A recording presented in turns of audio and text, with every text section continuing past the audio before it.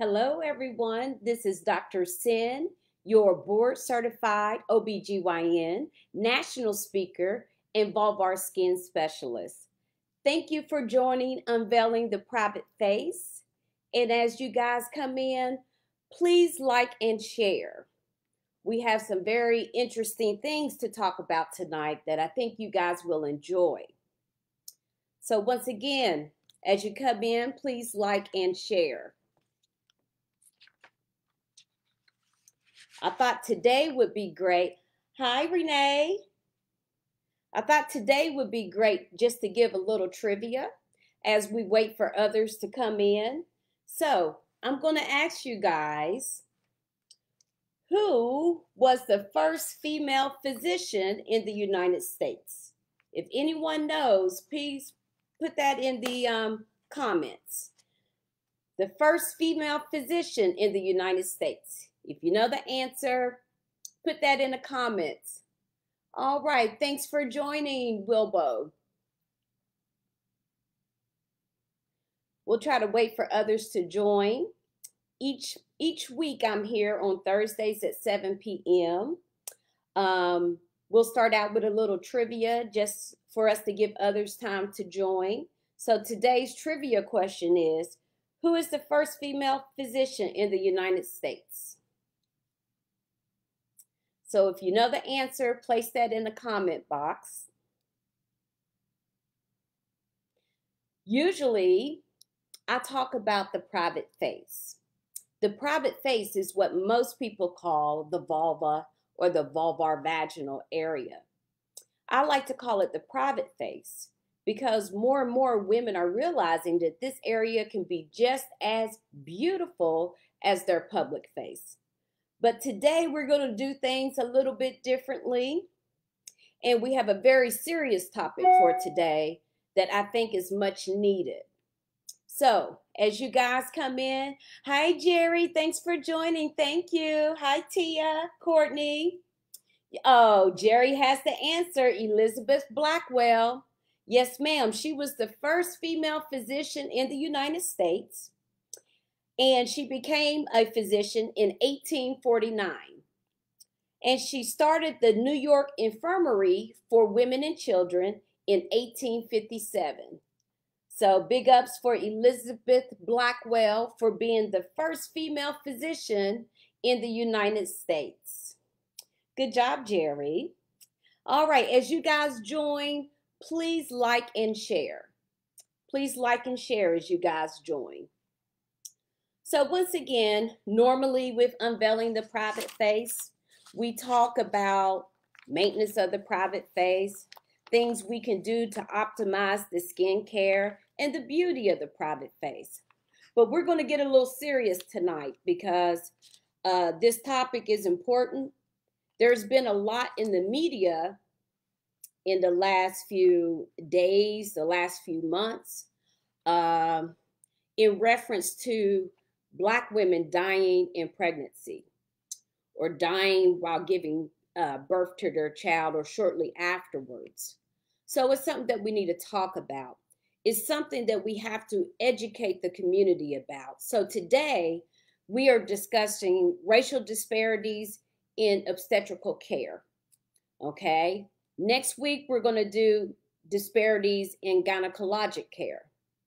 But first, I wanted to talk about obstetrics because it's all in the news and it's very disheartening. At least it is for me.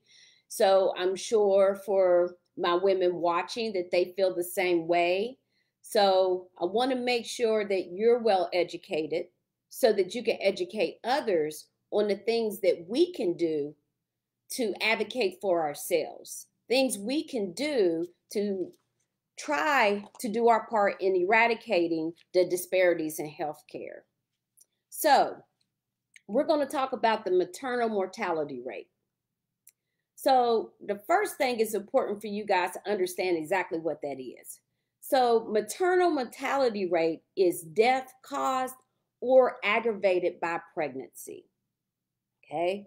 It doesn't mean that you happen to be pregnant and you died, you know. So if you were in a car accident or something of that nature, that does not count towards maternal mortality rate. It is deaths caused or aggravated by pregnancy. So in the United States, in 2018, our maternal deaths were 17.4 deaths per 100,000 live births. Okay, so some may say, well, is that good? Is that bad? When we look at a global picture from the 1990s up to 2015, the maternal mortality rate has decreased by 44%. Now, in the United States, we're not doing as great. We got some work to do. So in the past 100 years, our mortality rate has actually increased. So 100 years ago, we had 12 maternal deaths per 100,000 live births. And in 2018, we were at 17.4 maternal deaths per 100,000 live births. Now, there's a lot of factors that are causing this, but it's something that is very serious. Hey, Shanikia, thanks for joining. You guys, please like and share as you come in. So here's my question to you guys. What is the greatest risk factor for maternal death? Whatever you think it may be, can you put that in the chat? What do you think is the greatest risk factor for maternal death? What do you guys think? Anything, just put it out there.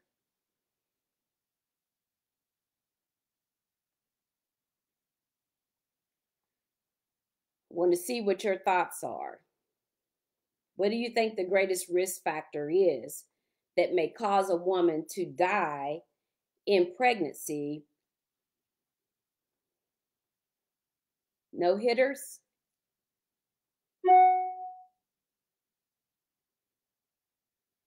All right, guys. Hypertension. That's a good one. Very good. Anything else? So this is very serious. The greatest risk factor for death in pregnancy in the United States of America is being Black. I'm going to say that again. The greatest risk for death in pregnancy in the United States of America is being Black. So clearly this is something that we need to talk about.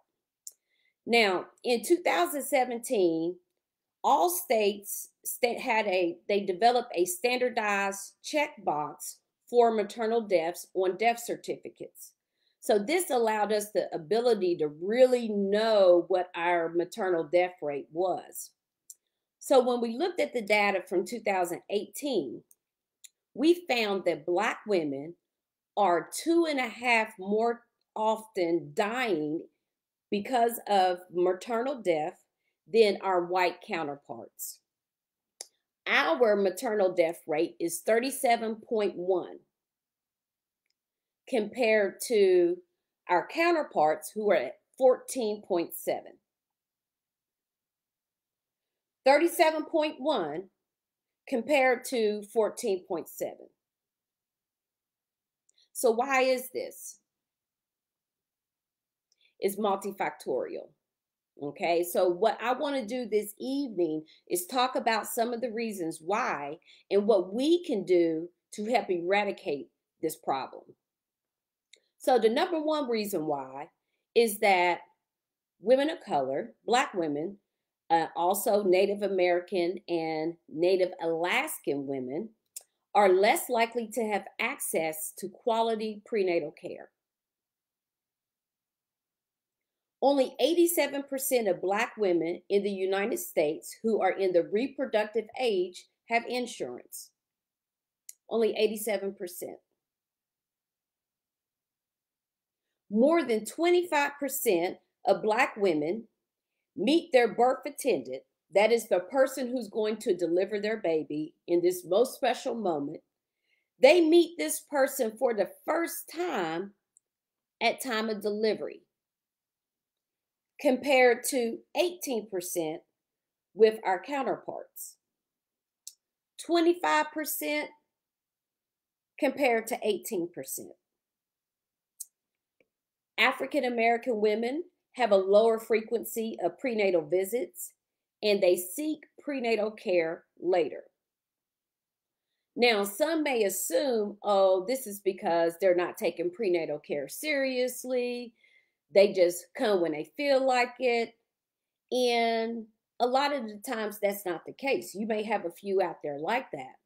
But from my experiences, when I see a young lady in triage who's coming in with a problem and they haven't established prenatal care, the number one reason that I'm hearing is that they don't have insurance. So I say, well, hey, have you applied for Medicaid? Yeah, I've done the application. This is what they tell me. They've done the application, but it hasn't been approved yet. So when they call various medical offices to get in to be seen, they will not see them until they have established that they have insurance, even though their Medicaid is pending. So this puts a lot of women at a major disadvantage. They want to see the doctor. They care about their health. They care about the well-being of the child that they're carrying. But no one will see them because they don't have insurance. They've applied for Medicaid as they're supposed to if they don't have insurance. 9 times out of 10, they're going to qualify for Medicaid during pregnancy. But many offices, not all, but many offices will not allow them to establish care until they have the insurance. So this automatically puts these women at a disadvantage. So when we hear or you hear that, oh, they're just going to the doctor really late or they hardly go to their appointments, that's something to really think about and take note of. Also, a lot of women who are African American, who are in a lower socioeconomic status, have jobs that really don't allow them to take off of work. So there's always this fear of losing their job. And here they are that they're pregnant. So that's another concern, another issue that's contributing to them missing appointments. So we always have to keep all the factors in mind when we're looking at the data. Because usually the reason for things are multifactorial. It's usually not just one reason.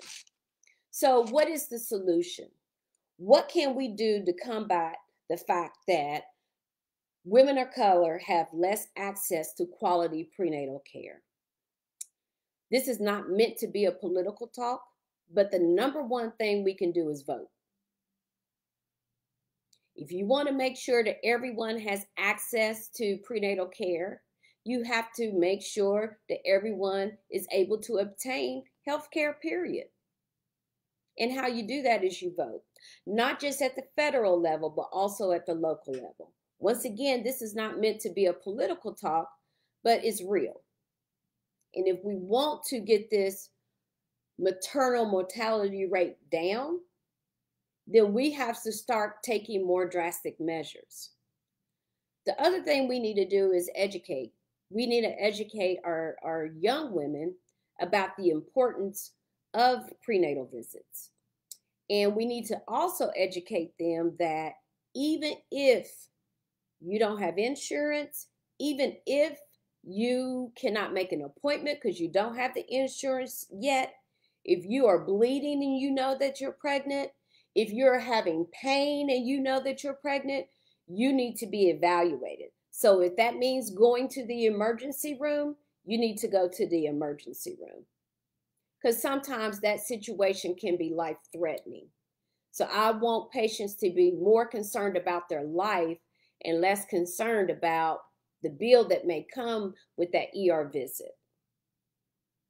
So if you are pregnant and you have not established care yet, and if you start having severe abdominal pain, if you start bleeding, if you develop an elevated temperature, if you have fever or chills, go to the emergency room. Okay. So does anyone have questions about the first reason why we have such disparities in obstetrical care?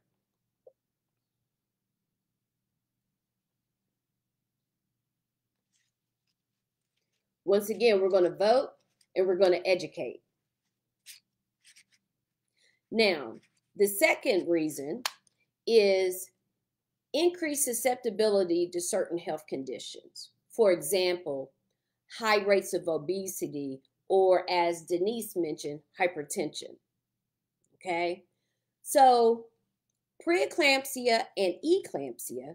So preeclampsia is what the old folks used to call toxemia of pregnancy. That's when you get the elevated blood pressures, you start spilling protein in your urine. Some women may develop a lot of swelling, things of that nature. That's preeclampsia. Or eclampsia. Eclampsia is when you have seizures in pregnancy. Okay? So preeclampsia and eclampsia are 60% more common in African American women and also more severe. Even though it's 60% more common in African American women, they are less likely to be hospitalized. Okay, so here's my next question. What is the #1 cause of maternal mortality? Any takers? Can you guys put something in the chat? What do you think is the #1 cause of maternal deaths?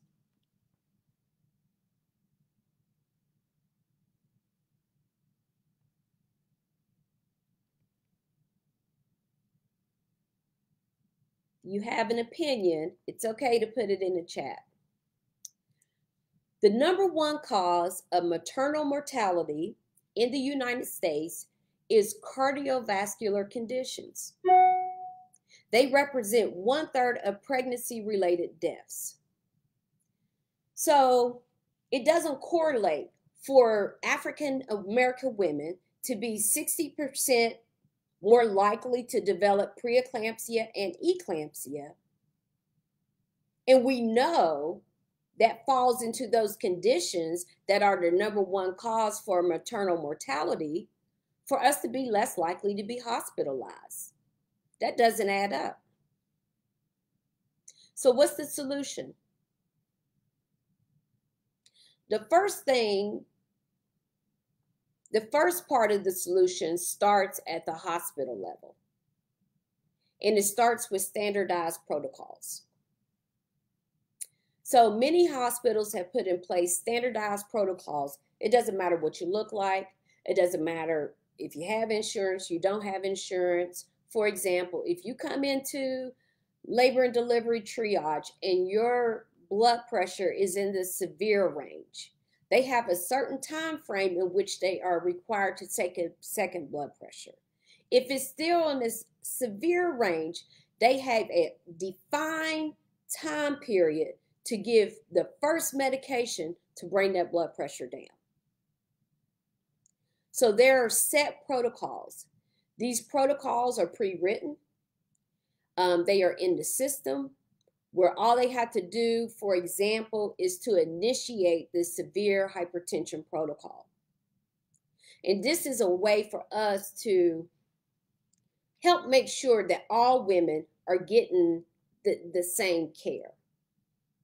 So that's one thing that is happening. It's not happening everywhere, but it's starting to happen in many hospital settings.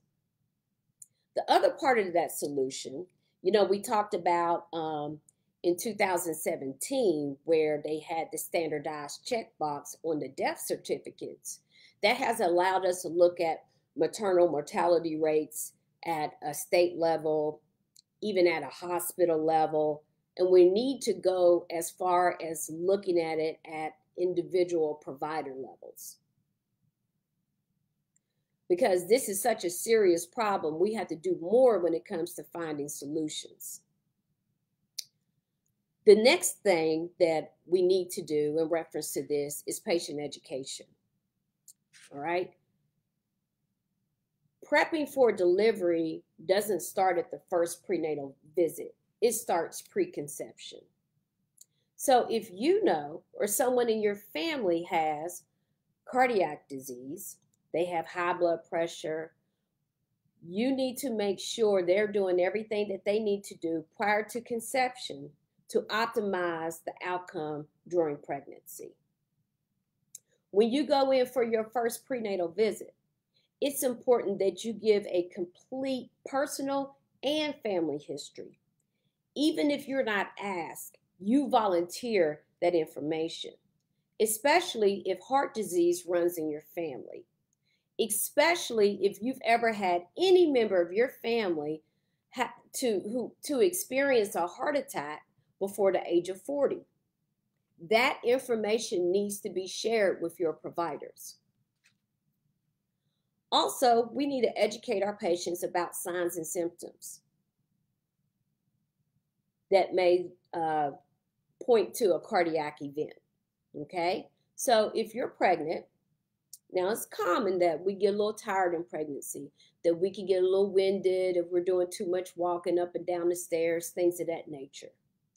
But if your fatigue becomes extreme for you, you need to be evaluated. If you are having shortness of breath and you're not doing anything, you need to be evaluated. If you have chest pain, if you have any visual changes, if you develop abdominal pain, especially in the right upper quadrant, it's important for you to go in and be seen. If you call to speak to the doctor's office where you're receiving care and you're told to just lie down or everything will be okay, I'm telling you, if you're having any of those symptoms, you need to go in to be seen. If they do not allow you to come into the office for that day, you go to the hospital. You do not have to ask for permission to go to the hospital. So if you're having any of those symptoms, or if there's someone in your family who's experiencing those things, please have them to go to the hospital. Also, follow-up appointments. A lot of us feel that once we have the baby, that everything is okay. We're good. Baby's out. We should be fine now. And that's not the case. When it comes to maternal deaths, 1/3 of them happen during pregnancy, 1/3 of them the day of delivery or within a week of birth, and then the rest are up to 1 year after delivery. So it's extremely important to keep your follow-up appointments. It's also extremely important that even if you develop those symptoms and you've already delivered, that you still go in to be seen. Women who've had preeclampsia, eclampsia, they're at increased risk to develop what we call cardiomyopathy, and that's life-threatening, okay? And how they present, even after delivery, is that fatigue, that shortness of breath, that cough, things of that nature. If you're experiencing any of those things, or you have a family member or a friend who's having that, please have them to go in to be seen.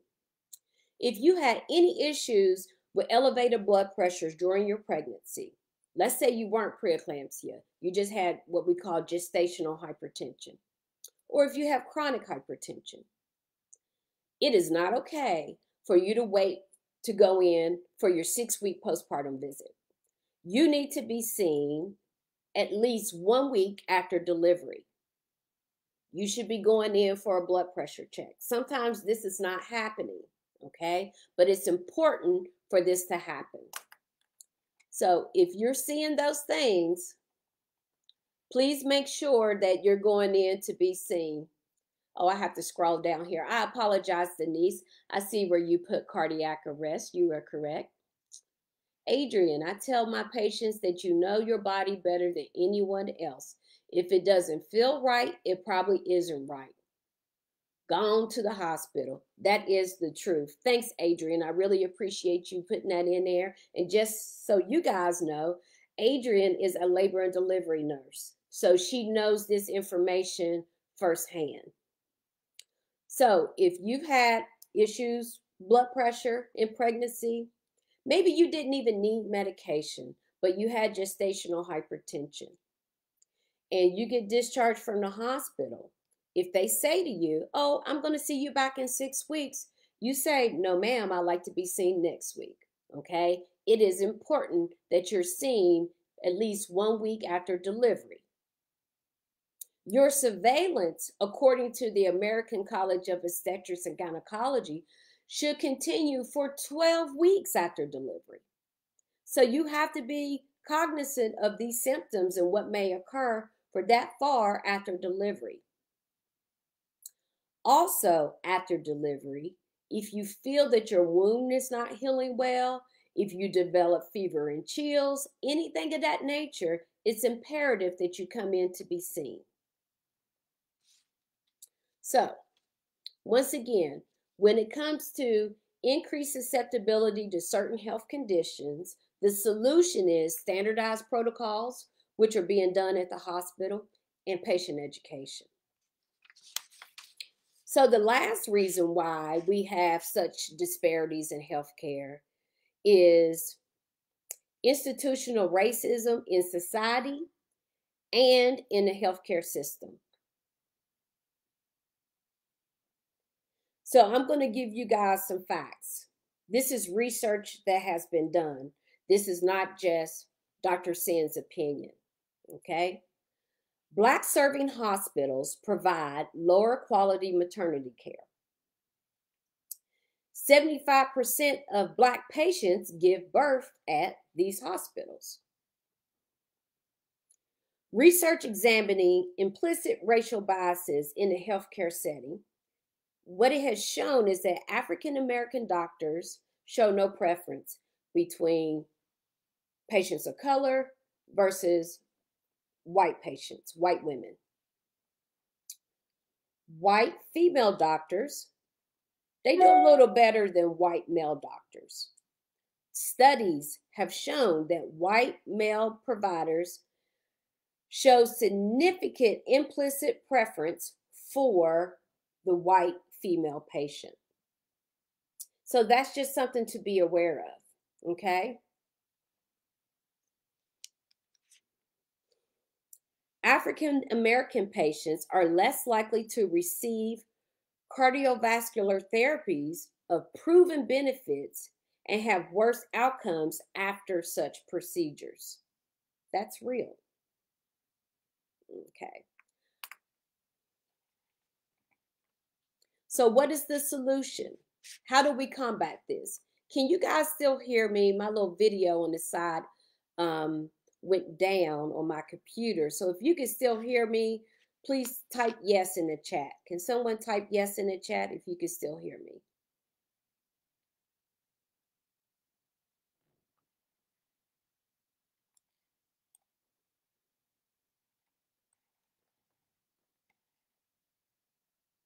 Can you guys still hear me? All right, well, I'm going to keep going. So the solution is standardized protocols at the hospital level. The hospital healthcare systems need to, thanks Cheryl, I appreciate that. The hospital systems need to do a better job with standardized assessments, okay? So if we have the protocols, we need to look to see who's not following those protocols and make sure that that's being addressed. Also, there needs to be more effort at having a more diverse staff and physicians that are consistent with the makeup of the patients who are being treated. We have this thing called distrust in the African American community when it comes to healthcare. And that's been the situation for hundreds of years. And sometimes that distrust works against us. And I'm going to give you an example. You have a lady who maybe had a difficult delivery, difficult C-section, and she's told by the doctor that it would not be good for her to get pregnant again. because it may increase her risk for maternal death. Because of our history, a lot of times we are not ready to receive that information because of the distrust. So we see some patients saying, oh, they're going to tell me I can't have babies, I can have babies, and they go ahead and get pregnant again. And sometimes the outcome is poor. Sometimes the outcome is a maternal death. And the patient was counseled about that on the front end. So what I'm saying, if you're ever told that it would not be a good idea for you to get pregnant again because you may die, I want you to take that seriously.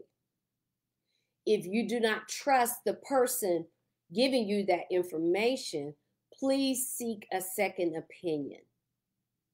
Anytime counsel is given in that way, do not take it lightly. Please seek a second opinion prior to going ahead and getting pregnant anyways. Okay. So at the patient level, what can we do? How do we advocate for ourselves? I hear a lot, we look at Judge Hatchett, and her son lost his wife in pregnancy. She had a C-section, and after delivery complained of abdominal pain, became pale. It was 10 hours later before she was taken back into the operating room, and she had hemorrhaged, and she died on the table. And what was said was, they're not hearing me. I'm not being heard. We hear that time and time again. I'm not being heard. I'm not taken seriously. So what do you do if you're in that situation, or your loved one is in that situation? You're even in the hospital setting and you're not being heard, or you're outpatient and you're not being heard. If you're outpatient and you feel that your doctor is not taking you seriously, you go get a second opinion. If you're outpatient and you're having any of those symptoms that I went over, you go to the hospital. So if you're in the hospital and you feel like, let's say, the nurse who's taking care of you is not really listening to what you're saying or really addressing your concerns, what do? Well, there's a charge nurse on every unit. You can ask to speak to the charge nurse. If you feel the same way, you can ask to speak to the house supervisor. The other thing that you can do, you can ask to speak to the physician. You can ask for your physician to come to your bedside. Also, you can get a second opinion from another physician while you're in the hospital. It is okay to ask for that. Do not feel that, don't worry about someone assuming that you're having a quote unquote attitude merely because you're advocating for yourself. You're not there to make friends. Now, I'm not suggesting screaming, cursing, things of that nature, but your number one responsibility is to take care of yourself and to take care of your child. So those are the steps that you can take, okay? So if you are not getting the response that you feel that you need, ask for the provider to come to your bedside and talk to them. If you still feel that you're not getting what you want, of course, you could do a second opinion. And at most hospitals, there is a patient advocate. And you can ask to speak to the patient advocate who will advocate on your behalf, okay? Some women have doulas. And these are people who come to the hospital with you to help you through the stressful part of pregnancy. They're not doing your delivery or anything of that nature, but they're there to relieve your stress. They're there to advocate for you with the staff. Sometimes women can be so stressed out that they're unable to really communicate how they feel. Sometimes it's stress, sometimes it's fear. That doula can advocate on your behalf. So those are some of the things that you can do. All right. Now, does anyone have questions? Any questions out there? All right, Tony. She's a doula. Tony LJ. Tony, what city are you in?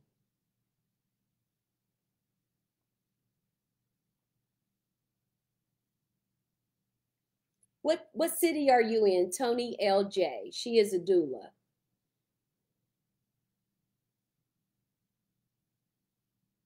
Okay. Well, I know we weren't talking about the private face tonight, but I felt that this information was extremely important. If anyone has questions, please put them in the chat. If you think of questions later, oh, thanks, Tony, for giving it. Oh, Murfreesboro. All right. You guys know I used to practice in Nashville, Tennessee, and in Smyrna, which is right outside of Murfreesboro. So please put it in the chat, any questions that you may have. If I don't answer your questions tonight, I will be looking back on this information and try to get in there to answer your questions. Okay, so next week we will be discussing disparities in healthcare when it comes to gynecology. So there's a lot to talk about in reference to that. So thanks for joining me tonight. Once again, I am Dr. Sin, your OBGYN. I am a national speaker and vulvar skin specialist.